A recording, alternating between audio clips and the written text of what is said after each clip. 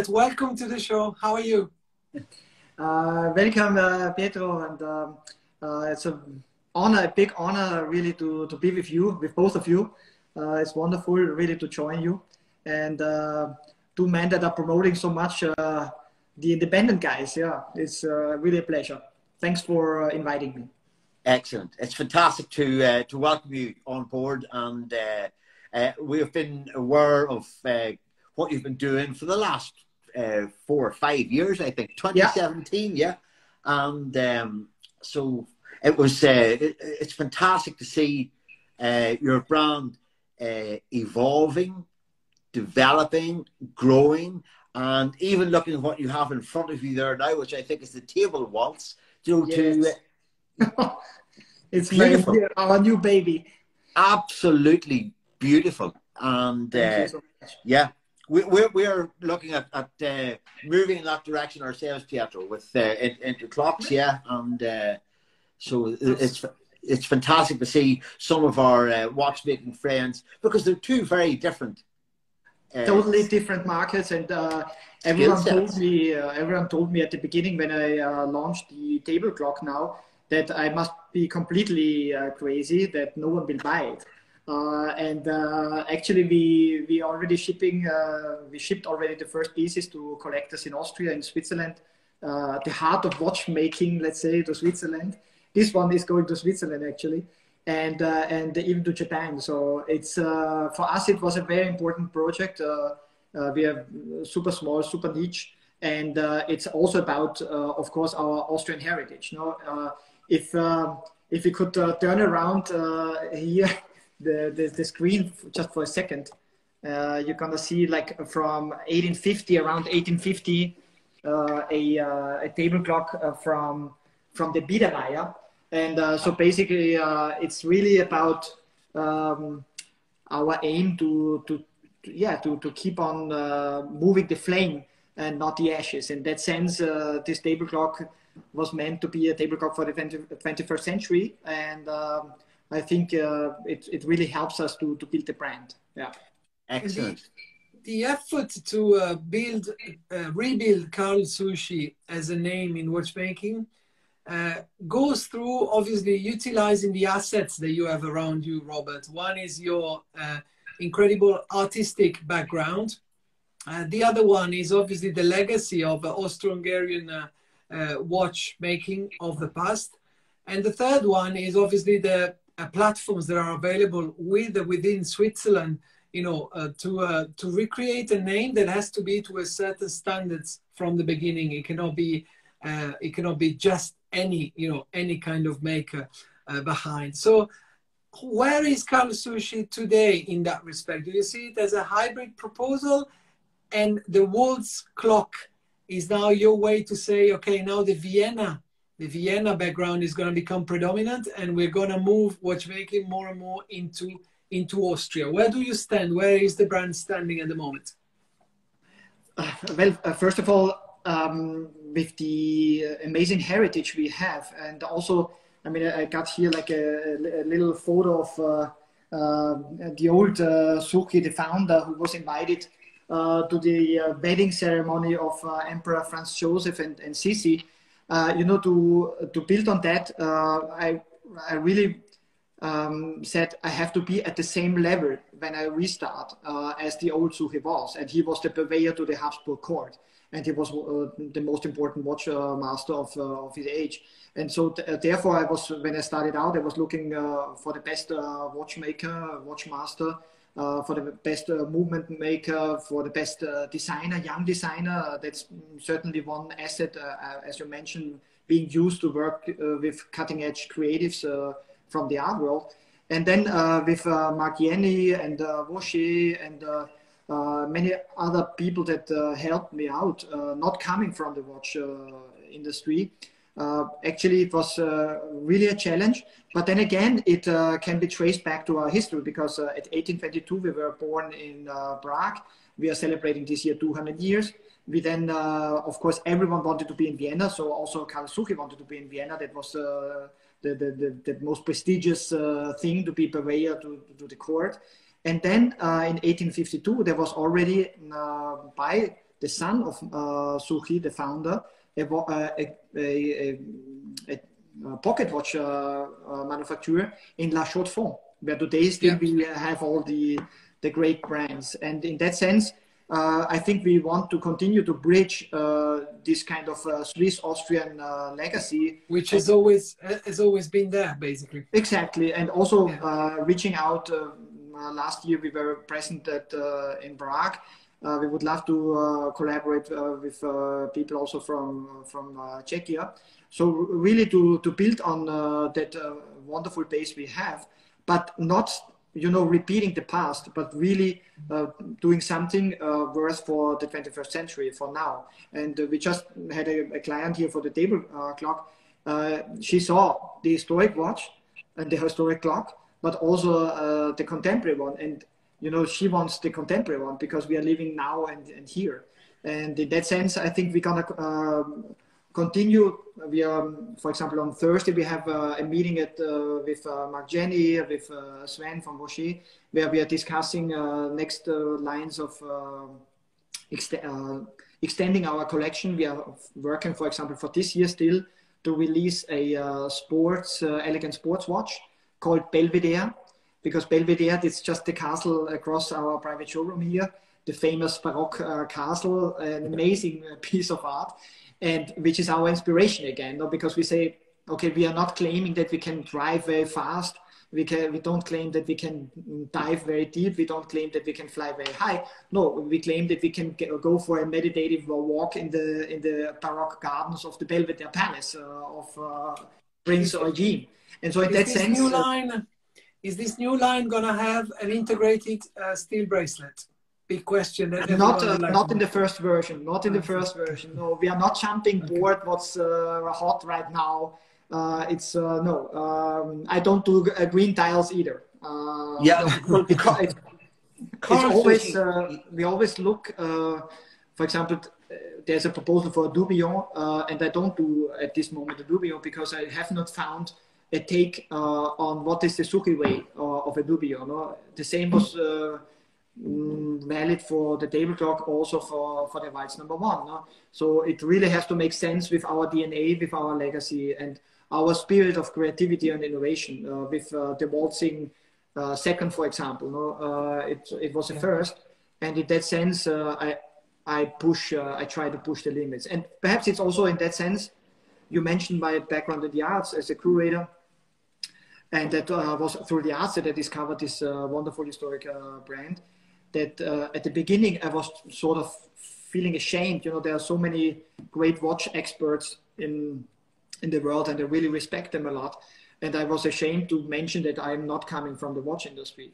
But sometimes it was, I think, in the process an advantage, because it was a certain naivete perhaps on the one hand, but on the other hand I can question things. Why don't we do that way?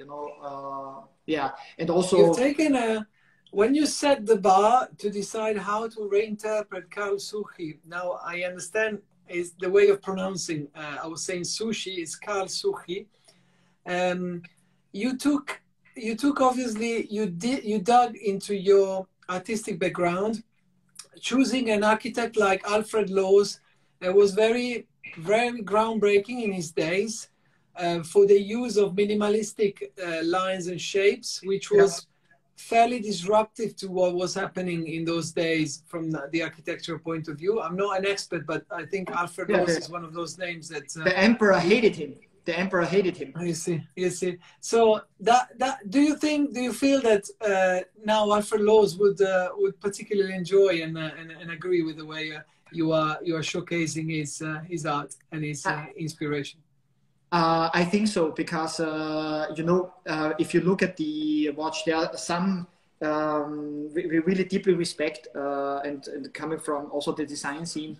There are some features that only Loos really defined. For example, when you look at the Waltz number 1, there are very seamless connections from one material to the next. Like the leather to the steel. The lugs that are integrated, the dial that is bent up to connect with basically the glass.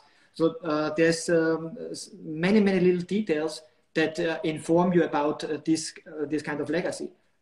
Exactly, yeah. And I think what we try to do is, again, not just copying, but really making an elegant wristwatch, but that at the same time is very contemporary. It's basically also, I think, the way to move forward. You cannot just. Many people at the beginning ask me, yeah, why don't you do more conservative pieces or more eclectic pieces? But I think.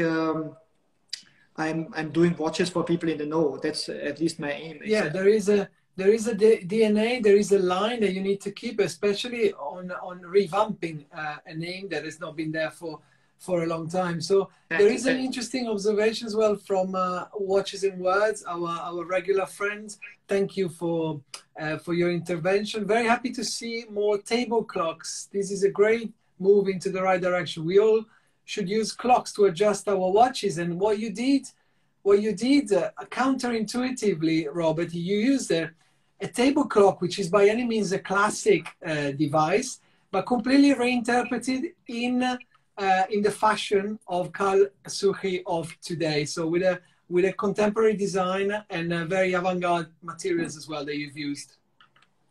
Yeah, it's really high-end handcrafted, and again, you know, it's for example, a collaboration with other wonderful craftsmen from Lobmeyer, for example, with the glass, which is hand cut, it's hand graved, it's a solid brass block that we are cutting out this wonderful shape. It's very heavy, actually, and then again. 2 years of development of our movement, which again, you know, takes a little bit from our skeleton wristwatches. No? Yeah. So it's everything. Hopefully, it's like a sync. No, it's synchronized, and it's one language. Hopefully, yeah. Definitely, I can see that design language. Transferring directly across the wheels, the parallel or the offset cuts into the wheels, etc. They're very like the dial of the watches themselves. It's a beautiful thing. And I actually, just as you were talking there, I was thinking about how your watches. We were talking about integrated bracelets there. Yeah, it's absolutely beautiful, isn't it, Pietro? Yeah, no, absolutely. I love the idea of marking the moment with such an object that is reminiscent to the past, but reminiscent of the past, but is also completely re-elaborated in a completely different style to what you would expect from a classic brand. Absolutely. Yeah, thank you so much. Johnny, you were saying, Johnny. How so whenever you're saying that you're not the Belvedere is not per se a diver's watch or an aviator's watch or a motor racing inspired, but more about the leisurely sporting activities that most people enjoy, which is a walk around a beautiful park. You don't really, Carl Suchy doesn't really follow with convention anyway, so you're not really following what the latest trends are. You're establishing a very classic style that is influenced clearly by Austrian heritage and historic, the arts, the architecture, all of the things that surround you in your life. That's how I see Carl Suchy, and as I say, not being a hip brand and all that. You're looking for a particular a young audience, but you're looking for a lot more sophisticated, reserved, informed collector who is probably like yourself, Robert, has an interest in the arts and the finer, the nuances of detail. Exactly. No, absolutely. You're absolutely right. That really appreciate this kind of love and dedication we put into creating our watches. Yeah, it's not. It's really a passion project, I can tell you. Sure. It leads to another question, really. You say it's a passion project. What made you gravitate towards Carl reviving a brand that has been dormant for 100 years approximately, and to go back into it again with I have to say, one of my favorite people in watchmaking is Mark Kinney, one of the first independents that I really befriended whenever he was with AHCI. And I got to know him very early on, and love what I actually sent him a message earlier today before I even knew that we would be talking later on today. So, great. I see him on Thursday. I'm gonna see him. You tell him. You tell him. Johnny's head, get in touch. Okay, Johnny. Yeah. So yeah, my question to you was there about that move, that drift from your art curation into the watch industry. What was the yeah, it was not like a very strategic move. Basically, what I did was I was preparing a design exhibition as a curator for the Triennale Museum in Milano about Austrian design. And by researching not just the contemporary cutting-edge design of today, but historic the pieces from 1900, etc., I came across this brand, and I thought, my God, such a wonderful story.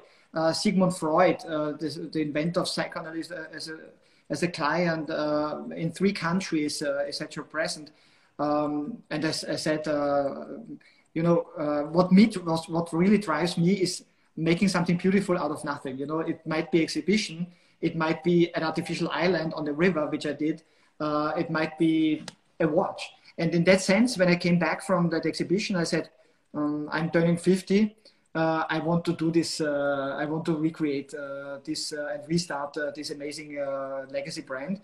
And I did a first. You do have to do minimum pieces. And so I had the first 25 pieces. I was nearly broke because I'm not a rich man. And then I was able to sell the first 25 pieces to friends, family, and fools. And at that moment I said, why don't I try to really make it a company? No? And I wrote 2 emails to people that I thought might be interested in helping me out because they are rich and they know more about watches than me. And I found one partner now who owns a third of the company, Peter Bravek, and he said, I love this project. He's also Austrian, but he was always moving around the world and is based in Switzerland. And he was really as passionate as me. He understood the legacy, he understood the design language, and so we started a company. And the rest is now, yeah, it's like you are tumbling from one step to the next. But it was, I mean, I am like not only an artistic side, I'm also trained as a lawyer formally. There is, of course, a plan. There is, it's not just, it's not a hobby, or it's not like a crazy idea. I think, but what really motivates me and drives me is the pleasure to see people like today, people coming to our private showroom here and to appreciate what we have done. No? And also what I really love is since the beginning, when we launched, I receive emails from around the world where people ask me for information about the historic clocks or pocket watches they have in their collection. And this also, for example, it was such a pleasure. Or I was 3 years ago when we were still dancing the Viennese waltzes here at the big ballroom festivities at the opera, at the music, at the Golden Hall, at the Musikverein. A friend comes up and says, actually a famous Austrian designer of today, and said, look, Robert, what I have. And he pulls out of his frack, of his suit, a golden Suchy pocket watch. And he said, look what I have, Robert. It's a pocket watch from my grandfather, a Suchy. And, you know, this gives me goosebumps, and that's why I'm doing this. It's not, it's not, it's not about also my whole life was about this notion of meaning is more than money. I try to live. Yeah, it's meaning is more important than money. But then again, of course, we are a small company and we have to make money. So it's really wonderful that, for example, from the beginning, Laurent Picciotto from Chrono Passion and the other retailers really trusted us, even in the first year, you know, where many say, oh, who knows this Robert guy, in 1 year he's gone again. And that we really have found from the beginning collectors that were not friends and not fools and not family. So, yeah. Brilliant. Yeah. It's so exciting to get the company over those first 2 or 3 years, get that first tranche of pieces sold, and for people to start talking about it. I love it. I love the style because it's so distinctive. Just, you could not mistake it for anything else. It is Carl Suchy has that identity, and I always marvel about how difficult it is to create an identity in something that size that is unique. And considering there are so many others out there, that it's so hard to make a signature that is recognizable across a room. And, that is so interesting. I was the other day, Robert, I was in London at the Royal Academy for the Francis Bacon exhibition, and I was thinking exactly that. The impact of somebody like Francis Bacon, just the imagery is impactful enough. Amazing. But then the surfaces that I use to express that message are completely different to what is given to us in watchmaking, where, we can recall of people like Gerald Gente using a Mickey Mouse and shocking the whole world, you know, on a small dial. But today, the canvas in watchmaking is fairly smaller, like Johnny is saying. But there is the incredible fascination and charm of the technological part, the micromechanics. That is the other way to express art in watchmaking. What are you most linked to now, the aesthetics or the mechanics, when you think watchmaking and when you express yourself in watchmaking? Well, honestly, as not coming from watchmaking itself, but really appreciating Mark Jenny to be in our team and Therese Wiedmer for the clocks. Of course, for me, it's easier to identify, you know, with the process of a designer, let's say. But then again, for me, the most challenging part is really I'm basically the in-between. Again, like a curator, no? It's about, I have to make sure that this watch is really showing the time and on time. And so really pushing and supporting, in that case, Mark Jenny or Therese Wiedmer. And their main interest is that this watch works. And it works for 200 years in our cases. And then on the other hand, I work with a young designer, like Milos Ristin, or in that case, Rainer Much. And they, you know, their focus is really on the aesthetics and pushing the limits of making it more beautiful and more beautiful. And then how to integrate these two different worlds into one. And that's my role in that sense, I think. And that's also where I say, okay, Milos, we are not yet there. First round. Okay, second round. We are not yet there. Okay, let's go. We visit Vienna, the Adolf Loos bar, having drinks there. We go to the Museum of Applied Arts, looking at Viennese modernism there. We eat a Wiener Schnitzel and drink Viennese wine. And, you know, pushing the limits until this kind of, there's a symbiosis of the technical part and the aesthetic part. And for example, with this, I think with the table clock, what we have achieved, usually you have the clock, the mechanic. And then most of the makers just put a case on top. And that's it. In our case, it was really the aim to have it in an integrated form and function. And when you look at it, it's like a scenario of an opera house, no? Where the play is done by the wheels, but then again, it perfectly fits together. And in that sense, sorry, Robert, you make me think, and I'm sure Johnny will join me on this one.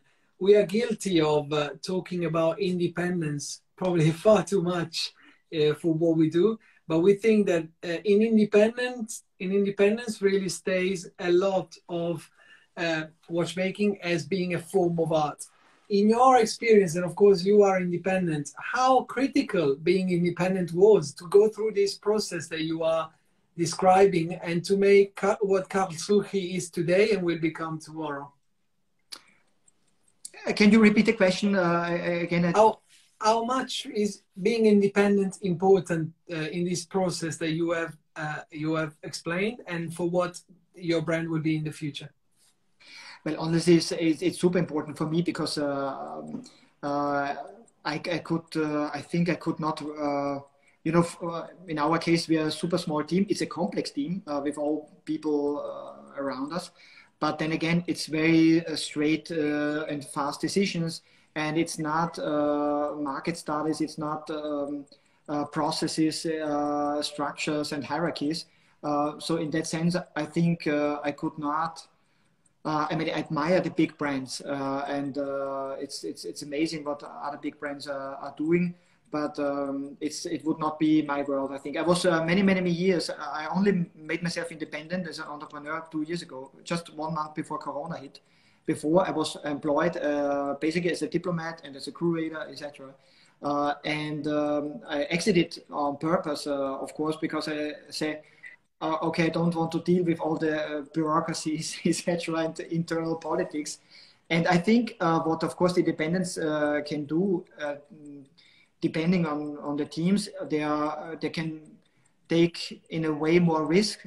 But of course, the issue is always to be a sustainable business, no? And that's a tricky part because when you look at the market, it's basically 4 big brands that are dominating the game, and then there are a couple of independents, yes, but there are very few that are really building a sustainable business. Yeah, in terms of volumes, yes. In terms of values, it's amazing what's happening at the moment, yes. Because and that's the only way. You have to be basically what our brand is about, and I think all luxury brands are about, apart from the legacy, of course, which is of course something very unique you cannot repeat, but is the handcrafting excellence. For example, with Marchienni or Therese, it's one important part that we have to focus on. The other part is we always have to be more creative, fast, and innovative than the big ones, no? And that's a challenge because we have not that many resources, no? But then again, we have very creative, independent minds, so that gives us a niche opportunity for sure. And you can make decisions. You can make decisions every day, and which is exactly what's happening to us in our small role that we are playing.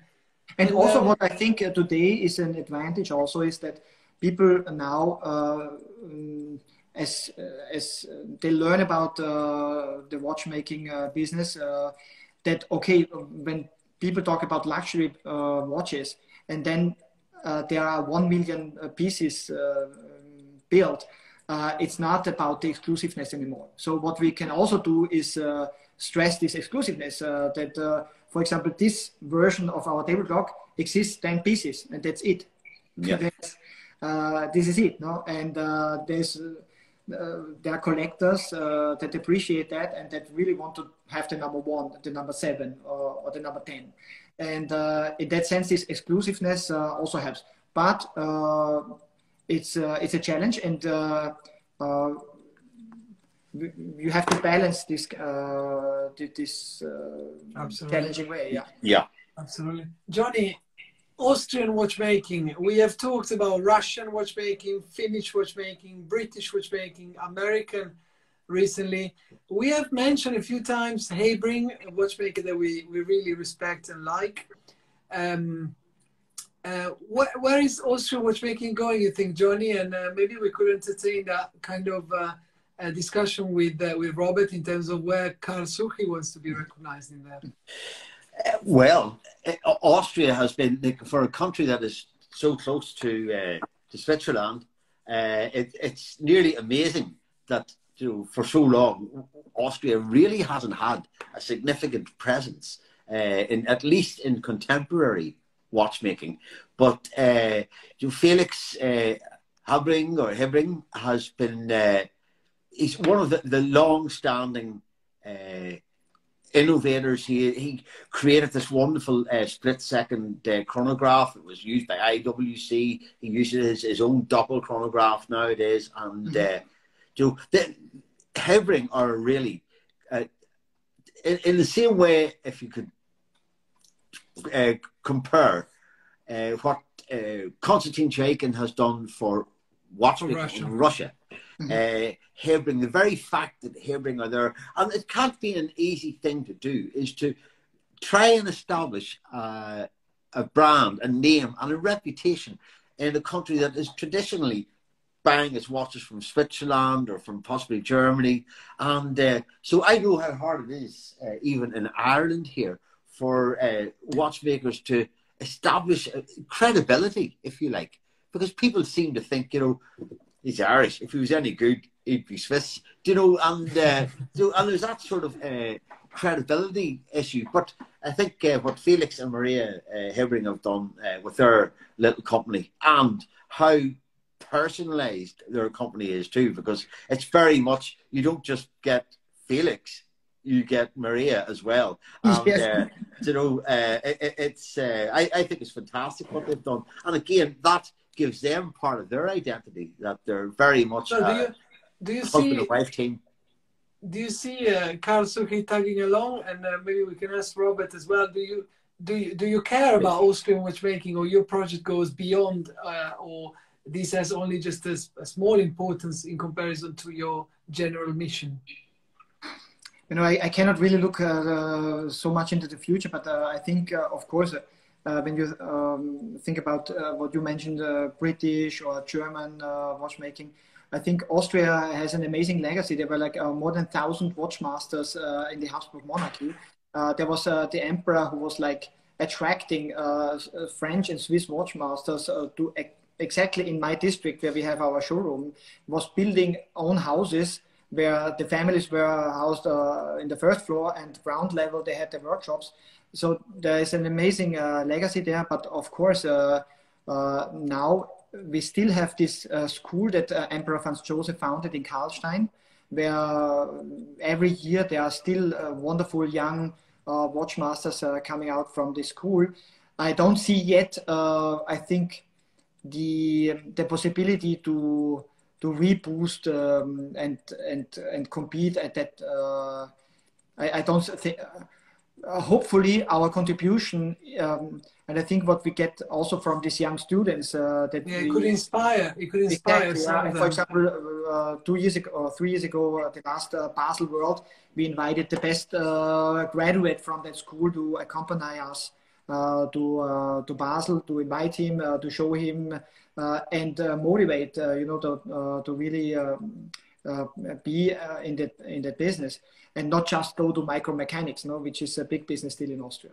And I think what we also aimed, of course, with the Dewitt clock is stressing the Austrian handcrafting legacy. And there, for example, for the case, there are only two companies in the world that can do that today. Or for the glass, with this hand cutting, with the hand gravure, there are only very few companies that can do that. And I think in this kind of digital times, there's a chance, of course, to push this kind of handcrafting legacy. But indeed, you need to give opportunity, and and young people have to see a future in that sense. And that's really tricky. And on the one hand, on the other hand, what we don't have yet is like a cluster in Switzerland where you can source all the parts, really Swiss made. This is the ecosystem, as we call it. The ecosystem is not yet there anymore. And but still, for example, to give another, Austrian can be very obsessive and ingenious. We are in touch with some scientists here that are building the most precise timekeeping machine in the world. Why? Because you need it for example, driverless cars. Yeah. GPS, for example, is based on measuring time. But today, the measurement is so unprecise yet. I mean, it's super precise, but not precise enough to avoid accidents. So there are people here that are researching this kind of super precise clock. And for example, that's again a dream would be, okay, can we do that on a wristwatch? You know, and there are always there's always room for innovation, I think, and perhaps it's not like the traditional way, the Swiss way now, but finding again a different take. You know, it won't be the smartwatch either, because that's long gone with Apple and others. So we'll see. But what's for sure is that handcrafting and as like a piece of jewelry, a piece of status on your wrist, that will always stay, I think. Yeah. Absolutely. And it is very real, which is the problem I have when crossing the new technologies with the art of watchmaking, because they don't work together. You know, when you talk about NFTs, for example, now, and blockchain relates to the world of watchmaking, I can't think of anything going more the other side to the reason why people love watches in the end. They love it because they are very real things. They are not speculative items per definition, but then things obviously have different facets. And my question is, Robert and Johnny as well, I think you love this. Johnny and I, you know, a couple of years after the UNESCO, of course, I recognize the art of watchmaking as a patrimony of humanity. Johnny and I have always been big advocates that if watchmaking is not a form of art, you know, somebody has to explain us what art is in general. But today we have an expert, of course, from the world of art. How do you see watchmaking? Do you feel watchmaking as a form of art? And where is it gonna go? Because at the moment it's one of the few things that people are so intensely and passionately and intimately attached to, for what we see. Well, on the one hand, yes, it's a work of art, and I also, for example, see our pieces as works of art. But on the other hand, as a contemporary art curator, there's a big difference at the end. You know, this has still a function, even so we don't read the time anymore from the clock or the watch. But what art, of course, is all about is there is no functional limit there, and in that sense, it's even more radical than the most radical watchmaster, let's say, and the most crazy watch you can build. It's still about time and keeping time, whereas art, it's a complete, you do what you want, no, in a way, and that's for me a big difference, and that will always exist. Although there are watches that don't give the time. Okay, well then you are entering sculpture, sculpture for the wrist. And of course, I mean, there are amazing artistic jewelry, timepieces, etc. that are amazing, and I love them. And they are really also about savoir-faire, you know, that you really know how to do it. There's in art that it really hits my stomach, and it really moves me. There's only very few moments when I look around in museums, etc. And in that sense, the same is true for watches. No, I still haven't found, apart from my own watches, I have to admit, those that really move me and I really long to have. Well, there are some, but we have a few to suggest. And I know, no doubt. But I have to first sell my Suchy watches before I'm buying other people's watches. Yeah. Johnny, it's so interesting, isn't it? When you cross over from one world to another. Yeah, absolutely. And you can see how the two are interlinked. I happen to think that, you know, some of the finishing, some of the engraving, some of the surface decorations and that's where I see art. Possibly in the direction of maybe Vianney Hotter and coming up with something that's crazy that nobody has ever thought of before. For sure. And for its functionality, yes, it's functional, but it's not necessary. Robert, Yeah. if you like. No, for sure. So, Also, Joe, there are easier ways of doing it than a lot of the watchmakers. So they make these little novelties, these little innovations, which I think they're quirky. They're often superfluous to the actual requirements of the wearer, who needs to see hours, minutes, maybe seconds, and maybe date. To have all these little other amuse-bouche that, and I think that's where I would stand by that, and I would say that I do think that there are artists in watchmaking who are creating these different techniques, and for sure, and they really have an independent artistic mind, for sure, and they are super obsessive, and I really admire these people that really push the limits and not just doing again and again the same thing, and taking the risk, also the artistic risk. Yes. Yeah. Well, the day and night. I thought I saw it. Yeah. The day and night, beautiful piece. Yeah. This was again, an artistic mind. This was very much Laurent Picciotto that asked me, "Hey, why don't we do that?" No, and he's an artistic mind. He plays the guitar. I remember, Robert, you came to me on the back of that, and of course, I know Laurent, and I respect Laurent. I've been respecting him for ages, and you asked me, "Shall I really do that?" I remember when we had that conversation as well. I want to be Laurent when I grow up. So anyway, he's a great supporter, really, and he has an amazing, I think. He knows what can work. I think he amazing sense of vision, amazing sense of vision, yeah. And for example, in that case, okay, that's the beauty of an independent brand.